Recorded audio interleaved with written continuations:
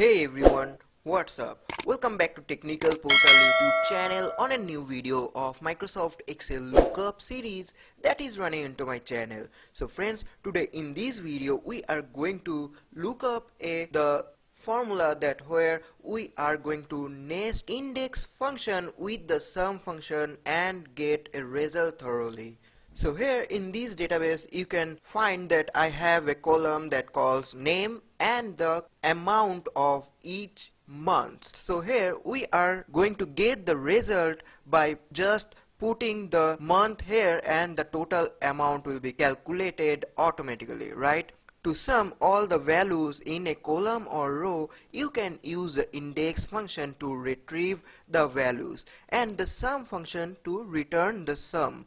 This technique is useful in situations where the rows or column being summed is dynamic and changes based on user input. So let's check how this formula actually will work. So at first we need to enter any number of our month here, and here we are going to actually input the column number into this month cell.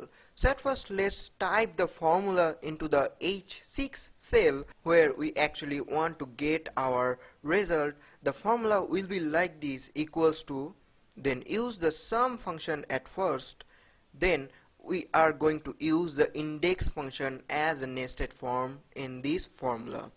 So type index now. Now here in the index function it is asking for an array, and what our array will be from here where our actual data is present. So in my case the data is present from C5 to E9 table, right?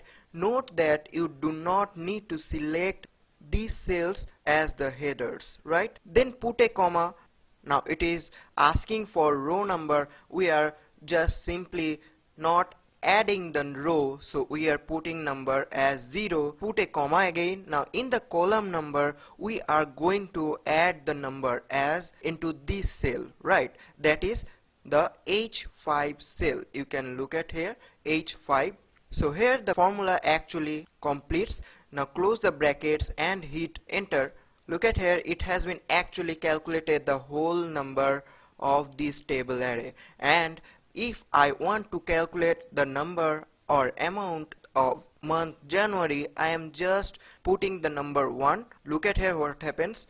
The total amount has been calculated of only January column, right? Look at here, 2150 and 2150, that means it is actually correct, and if we put number 2 here, it will show you the result accordingly, right? So here in this example we need to supply the named range as C5 to E9 for the array function, and we need to pick up the column number from H5 cell, right? For row number you can see that we have deliberately supplied 0. This causes index to retrieve all values in column number 2 of the data that is from C5 to E9. The index function has a special and non-obvious behavior when the row number argument is supplied as 0 or null. Index retrieve all values in the column referenced by the column number argument. Likewise, when the column number is supplied as 0 or nothing, index retrieves all values in the row referenced by the row number argument, right? Look at here, if you just want to calculate the row numbers, you need to select H5 here. I'm just changing some data here and the column number will be 0, right?